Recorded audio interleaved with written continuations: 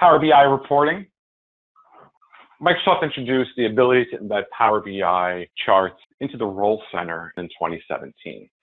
Now they've introduced the concept of making it more contextual.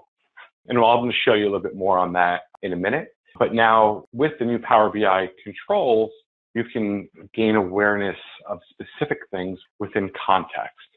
The filters that are defined by you in lists of items and or customers will be dynamically passed to your Power BI reports to be able to deliver a visual representation through Power BI of each of those records.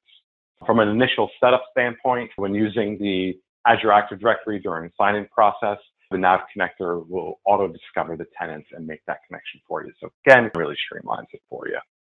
So let me show you a little bit about what I'm talking about. This image here is a representation of how Microsoft took it a step beyond just dropping a Power BI report into your Role Center. Here we have the ability now to embed the Power BI report in a fact box on the customer list. And as I choose a different customer, the Power BI report that I'm viewing dynamically refreshes to pull the data that is specific to that customer. This dynamic slicing of the report is super powerful. So here you'll see I have the customer litware selected, and on the right, I see what their due balance is and what their credit limit is, which is really powerful stuff.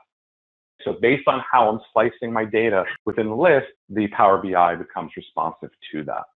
And then here's yet another example of choosing a different customer here, the Canyon Group, for example. Once again, we see that it's dynamically updating the charts on the right. So again, very powerful from a standpoint of dynamically slicing the data. And those of you that have used Power BI know that Power BI is all about slicers. And here the slicing is happening dynamically for you.